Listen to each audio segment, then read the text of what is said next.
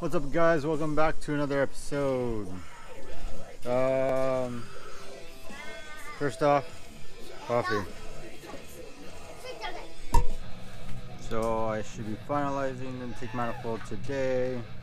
I'll be changing out the fuel hoses on in the engine bay because I messed those up, and then hopefully we get this on today. But I still need to do a couple of other stuff, but we'll see.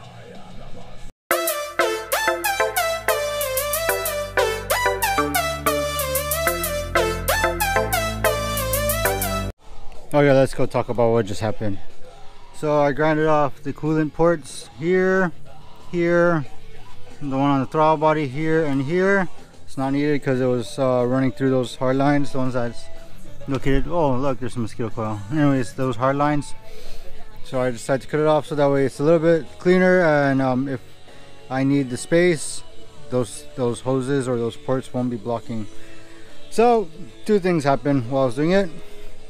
The one on the throttle body, when I was cutting it, you see, got into a little close call with the throttle body here and the gasket, and also kind of notched its way into my little bypass cap here. So that was one. See a little etching here. No, I think that's from sanding it down. And then there was this one, and I was cutting this one off. I don't know if you caught it in this time lapse, but the intake manifold shifted, and then it ended up grinding a little bit into here. Good thing I can react pretty quick. But doesn't appear that there's a hole, but cross my fingers that won't be a vacuum leak later. But yeah, so that's about it. I'm gonna go ahead and open the hood here. We're gonna go and replace the fuel hose that comes out of the fuel filter and the one that's for the return. That's one, and then we're gonna throw the fuel rail back onto the intake manifold. Yeah, make sure that all my vacuum hoses are where they need to be, and I actually need to fix one more thing on the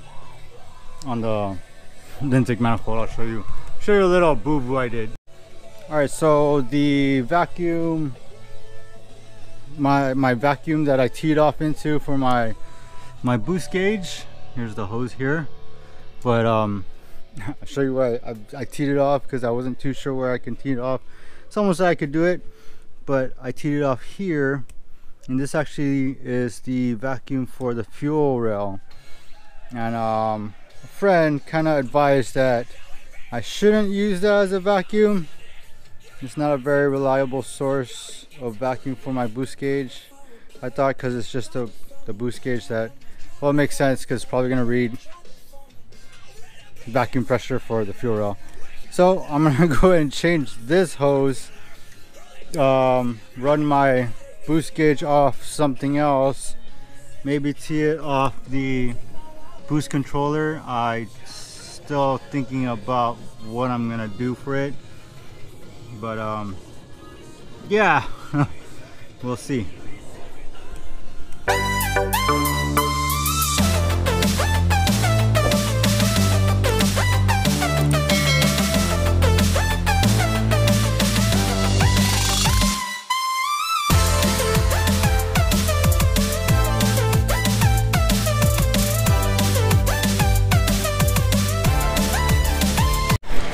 So while I was working on that, caught my son doing this.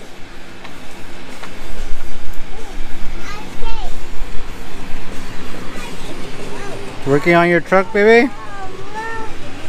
Okay. All done. All done? All right.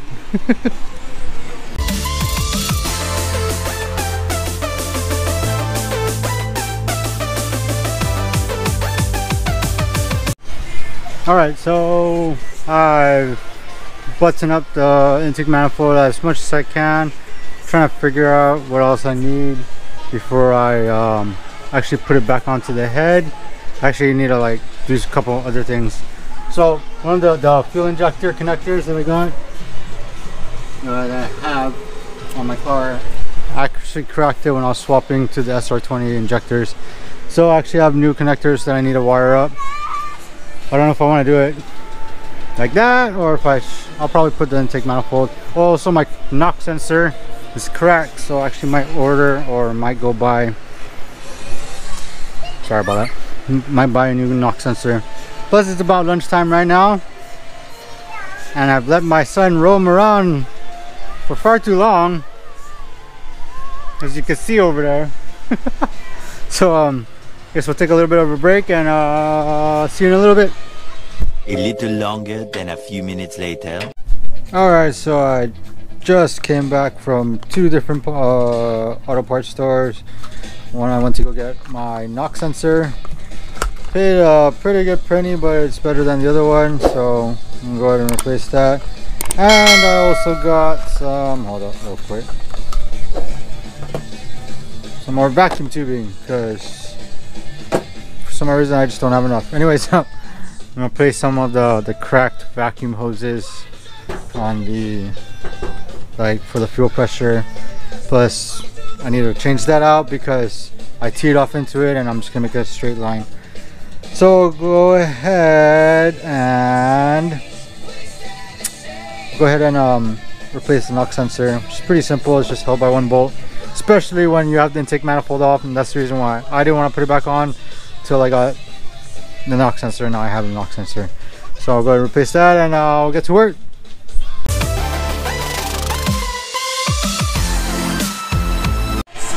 Pretty simple when the manifold's off. So here's a knock sensor. You better look at it. I don't know if all this cracking on the housing would have caused some issues, but at least now that I got a new one, hopefully it's better. So this one's gonna go in the trash, and we'll go ahead and change the rest of those hoses I need change.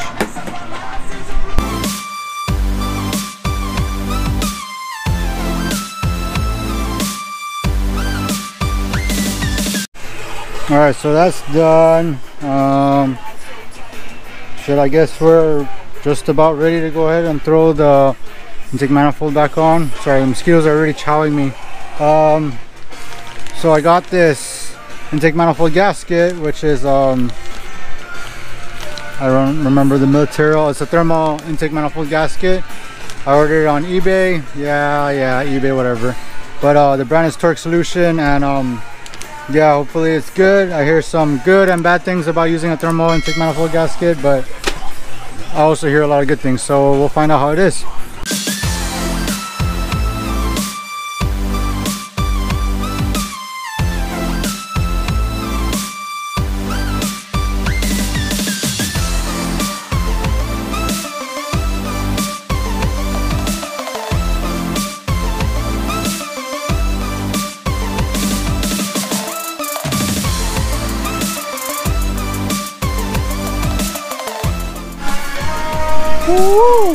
Alright, so I'm calling it a day. My legs have taken enough beating.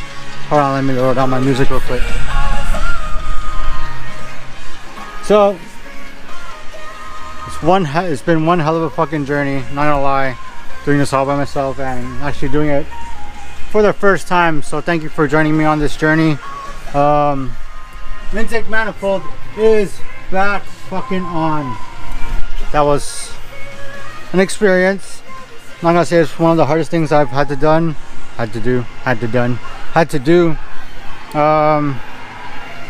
It is one of the most tedious things I've had to do on my personal car.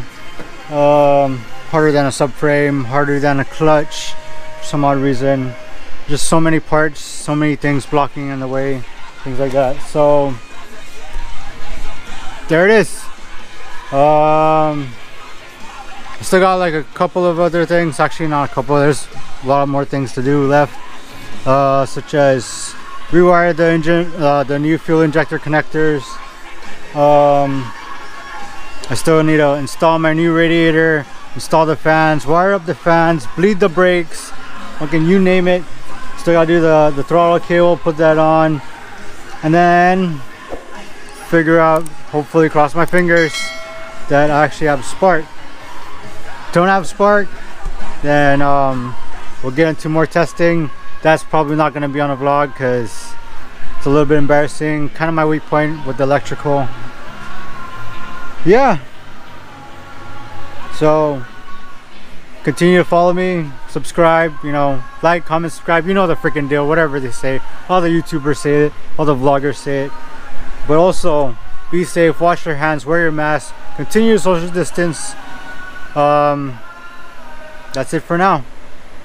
Be safe. Somebody